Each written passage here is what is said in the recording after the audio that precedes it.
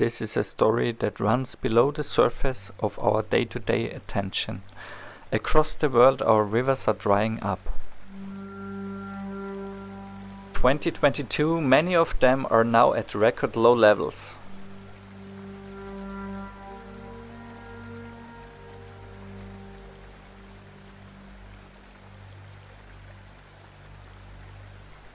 The Amazon, the world's largest rainforest, makes its own weather. Up to half of all the rainfall in the Amazon comes from the forest itself, as moisture is recycled from the trees to the atmosphere and back again.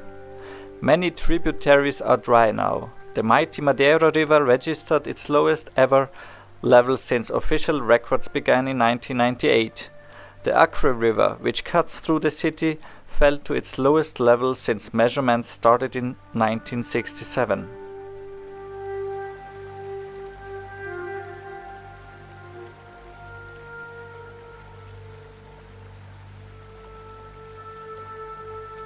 The situation is similar for the Colorado River, which supplies 1 in 10 Americans with water. For the last 23 years, the water has been receding due to the ongoing drought experienced by western states. The river's flow is down by about 20% compared to the 1900s, and the two largest reservoirs it feeds are less than a third full.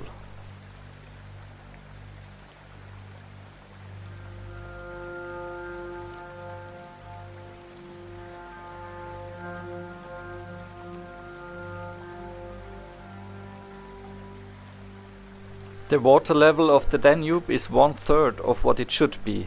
Most alarming this year is the scope of the low water levels across the entire Danube basin, from Bavaria to the Black Sea. Even sunken warships from World War II have re-emerged out of the waters.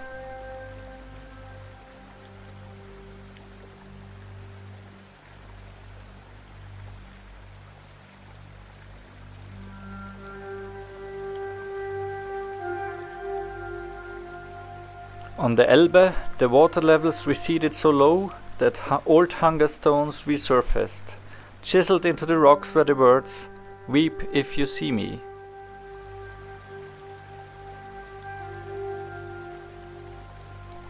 Hamburg's second river, the Alster, meanwhile has dried up almost entirely near its source.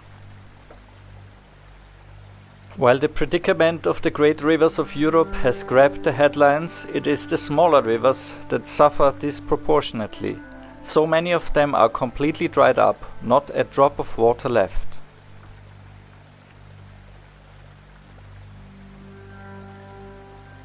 In the record low Euphrates River that winds through ancient Mesopotamia, the water levels are so low now that thousands of years old buildings reappear on the surface. Most of its water are now held back in gigantic dams in Turkey and Syria, so that barely any water reaches modern Iraq.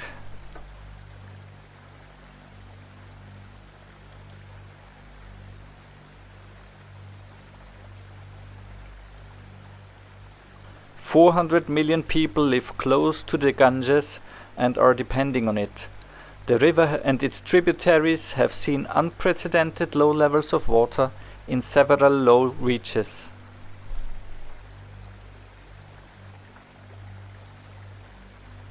It has been predicted that during the non-monsoon months there will be hardly any flow in large stretches of the river from Varanasi to Kolkata in the coming years.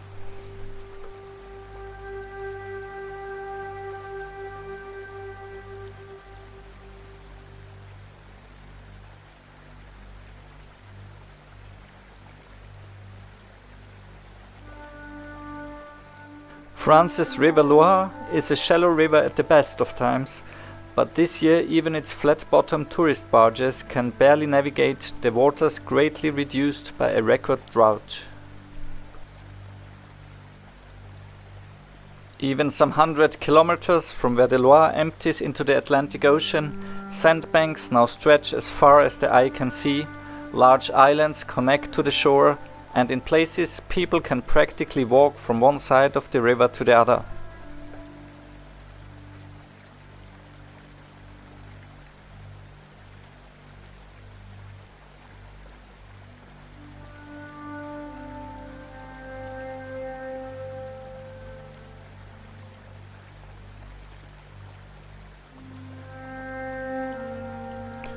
Around 1/3 of rainfall in the US ends up in the Mississippi River, and with decreased rainfall in the Midwest, there's less water entering the river to begin with.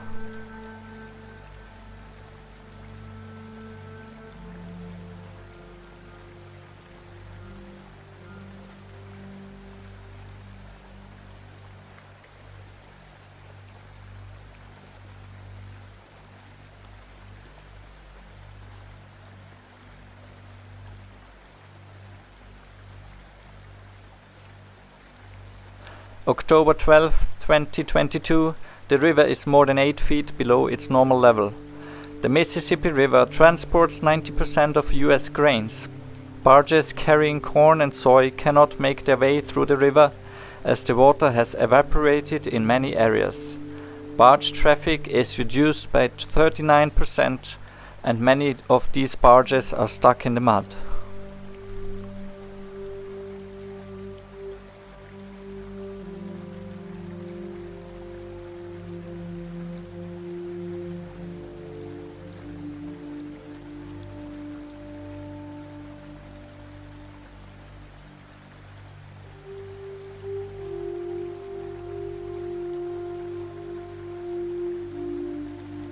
In Italy, the Po River is about 6 to 7 feet lower than usual.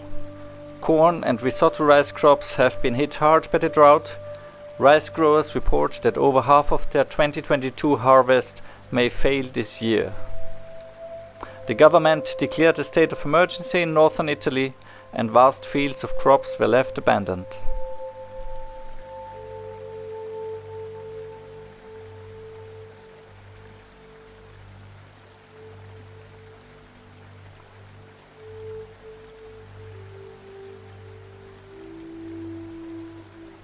As with other rivers, tributaries suffer most, and people here too can now cross dry riverbeds.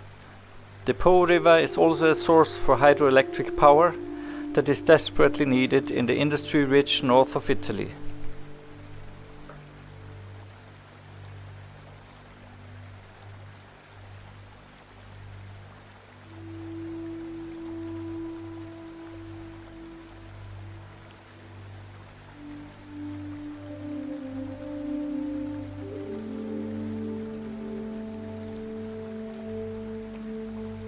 Yangtze, its name means long river, and indeed it is the longest river in Asia, the third longest in the world.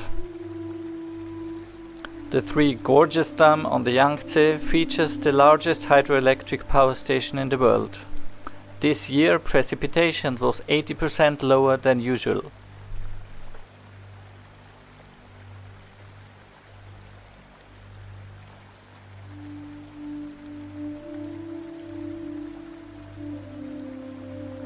Too many other rivers are at record lows this year. The Rhine in Europe, the mighty Nile, the Volga, the Yellow River, and many more.